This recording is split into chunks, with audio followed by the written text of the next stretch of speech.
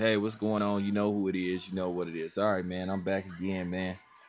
With the kick review, man. I got these yesterday, man. At Finish Line in Macy's, man. Some Macy's stores Finish Line have what you call a joint venture where they letting Finish Line sell shoes out of their store. I don't know if this is at every Macy's, but where I'm at, they got them at pretty much every one. But anyway, man, these is the ponies, man. Old school campus low top basketball kicks, man. Real comfortable, man.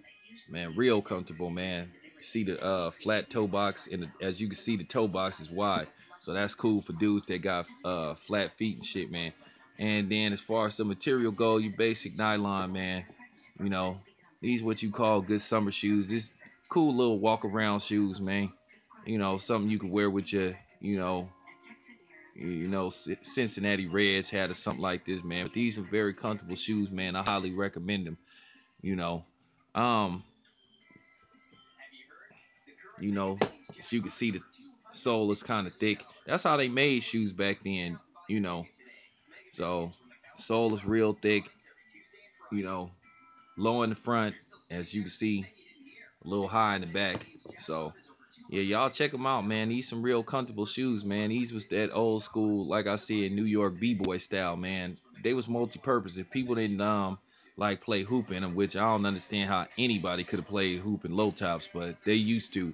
But they multi-purpose, cool for skateboarding. You know, remember before Nike and Reebok exploded, most of the time people was wearing ponies, Adidas. The hot shoe back then in the early 80s, I'll say from 83 to like 85, the shoes that everybody had to have was the like suede Pumas. Everybody wanted those. But before Nike really blew up, this is what people was rocking. So I highly recommend these kicks, man. I'm out, man.